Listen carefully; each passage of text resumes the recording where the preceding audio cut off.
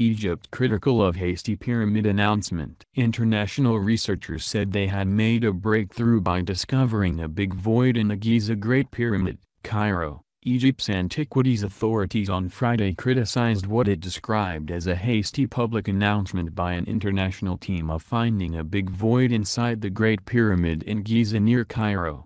The Antiquities Ministry believes that the research team should not have hastily addressed public opinion at this stage, Secretary General of the Governmental Higher Council for Antiquities, Mustafa Waziri, said. He added that the team, engaged in a project that started in 2015, should have waited to discuss the findings of their work with Egyptian and foreign experts as well as with an ad hoc committee set up by the Antiquities Ministry.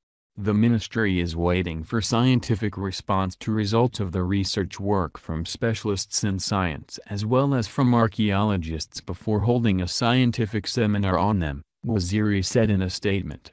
The research team should not have used promotional terms for the project such as discovery and finding a chamber or a cavity. The project should continue as a scientific enterprise that follows steps of scientific research, which should be discussed before it is published in the media. On Thursday, the team published an article in the journal Nature, saying they had discovered a large void inside the Great Pyramid, the last surviving wonder from the ancient world.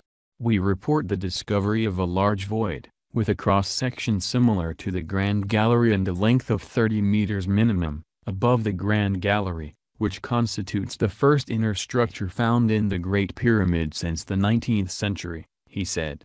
These results constitute a breakthrough for the understanding of Khufu, Cheops' pyramid and its internal structure. The researchers added that the purpose of the void is not clear yet. The online edition of semi-official newspaper Al-Ahram quoted an unnamed Egyptian archaeology official as saying that the team, engaged in the Scan Pyramids project, violated the Egyptian antiquities laws by announcing to the media through a video conference findings of their work. They might be barred by Egyptian authorities from continuing their research, he added without details. The monument was built as a burial site for the 4th dynasty pharaoh Cheops around 4,500 years ago. Researchers say that there is no consensus on how the pyramid was built.